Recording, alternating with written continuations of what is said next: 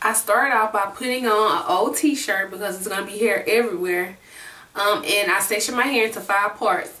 2 in the back, 1 in the middle, center, and 2 in the front. So let's go ahead and get started.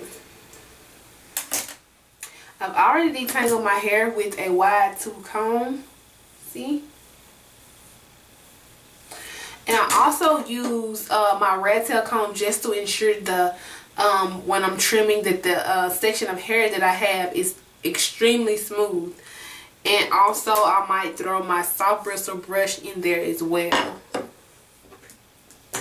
So once my hair is detangled, and I only do this method on bone straight hair so I can actually see what I'm trimming, see if there's any single strand, not see if there's any split ends. It is straight, so it's really easy. It practically just jumps out at me.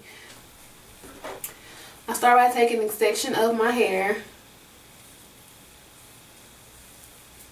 clipping the remainder of the section up.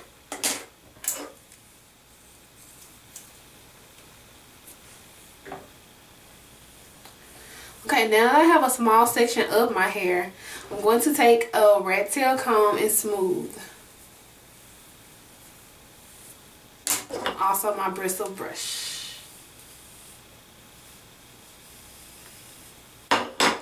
Now, I do this technique with my hands, in which I take my hair and I tuck it under one of my fingers so that it looks like this.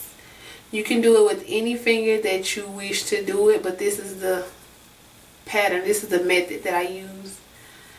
Taking this, while I'm trimming, I'm going to be sliding my hand down the length of my hair like that. Now if you notice, if you lock your hair into your hand like this, your hair is not all one length, so I get these short strands that pop out. That's what I'm going to be trimming, because those are the strands that cannot be reached by trimming, of course, the very ends of your hair. Those are the ends, I call it the inside job, that you just can't see. These are shears that I got from Target a while back. I don't use them a lot. They're not dull or anything. So yeah, this is what I'm going to be using. You can get them anywhere, Target, Walmart, Sally's, anywhere. So I'm going to take my hair, my hand, and I'm taking my hair, I'm going to be sliding it down. My hand, y'all get it.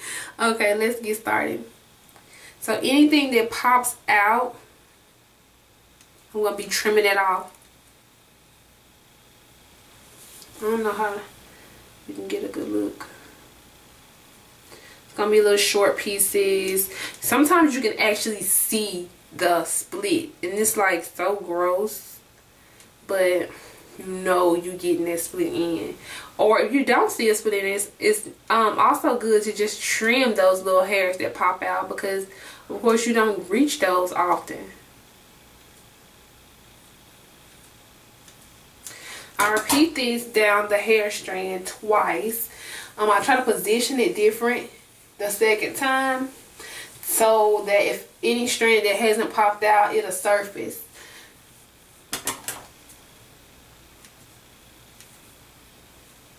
You want to be very careful, because if you are not, you might end up cutting the length of your hair off.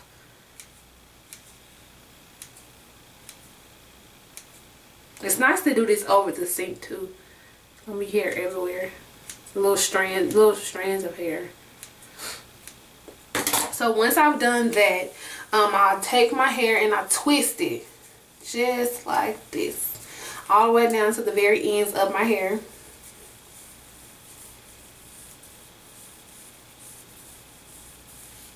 Long.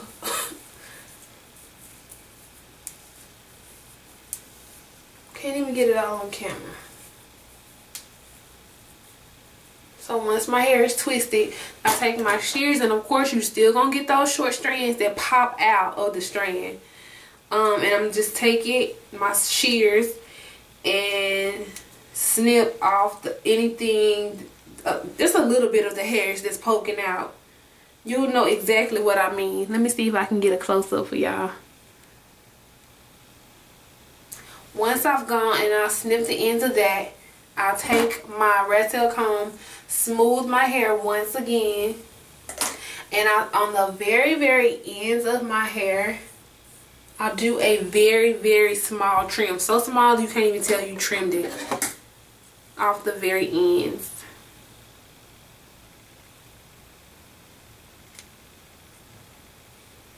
Just to renew the very ends of your hair.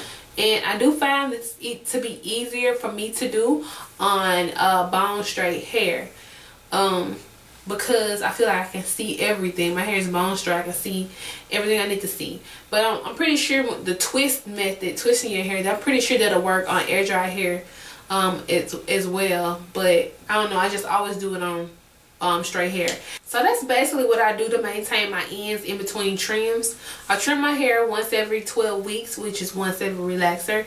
And for the first year plus of my hair journey, I did this method once a month on straight hair when I use my heat pads, which is indirect heat. And it really helped me to keep my ends healthy, so that when it was time to trim, I didn't have to trim so much off. So it's a good way to help you retain length. If your hair is not long enough to do this, I hope that it gave you some kind of idea that once you achieve a certain length, if you would like to self-manage your hair, that could work for you.